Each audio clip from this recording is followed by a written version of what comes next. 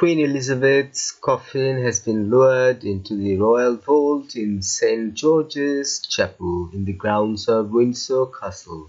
During the committal service, the crown jewels were taken from it, and a ceremonial wand of office broken and put in their place. Earlier, huge crowds lined the route taken by the state hearse as it made its way from London to Windsor, with flowers thrown in its path.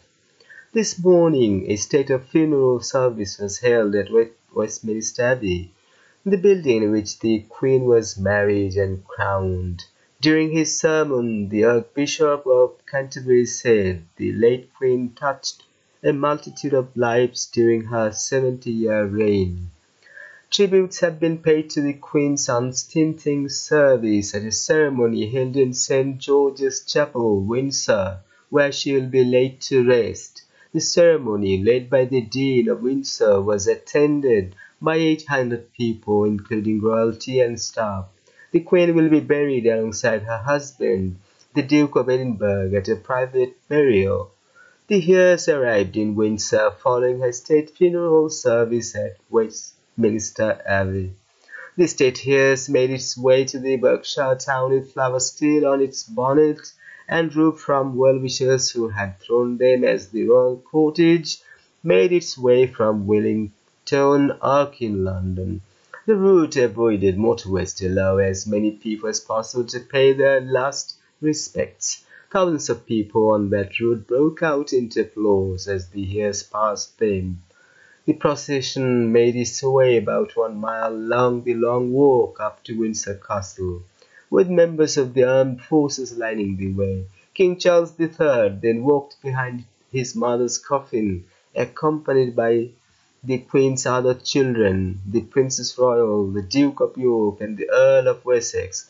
The Prince of Wales, the Duke of Sussex, and Peter Phillips also joined them in the procession to St. George's Chapel. The Queen's coffin, draped in the royal standard with imperial state crown, orb and scepter on top, was lifted from the state hearse into the chapel where it sat on a catafalque. The Dean, the Very Reverend David Corner, began the ceremony by praising a life of unstinting service to the nation and Commonwealth. He said of the Queen, "In the midst of a rapidly changing and frequently troubled world, her calm and dignified presence has given us confidence to face the future as she did, with courage and with hope." The crown jewelry removed the instruments of state, the imperial state crown, the orb and scepter from the coffin before they were put on the altar. King Charles then placed on the coffin a small crimson regimental flag called the camp colour, traditionally used to indicate the location of the commanding officer.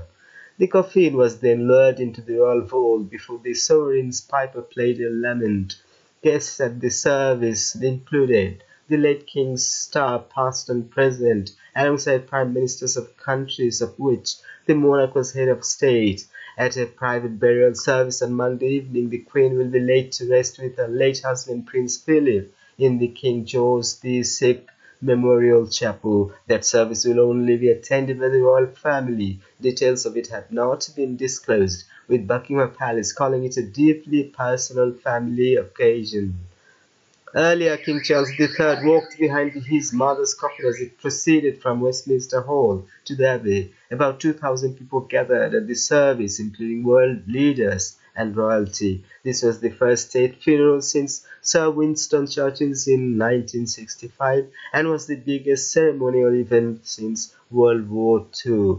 Planning of the order of the service of the ceremony was discussed with the Queen over a number of years. St. George's Chapel is where the Queen worshipped at Easter and celebrated baptisms, confirmations, and weddings during her reign. In a touching gesture, the Queen's faithful corgis, Muick and Sandy, also made an appearance at Windsor Castle. This news from BBC. Please subscribe to our channel. Thanks for watching.